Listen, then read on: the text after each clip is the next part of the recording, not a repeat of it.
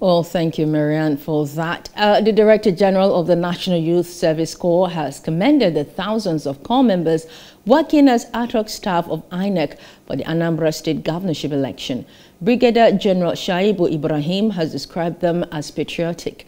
The N.Y.S.C. Director General was on tour of polling units across the 21 local government areas of the state.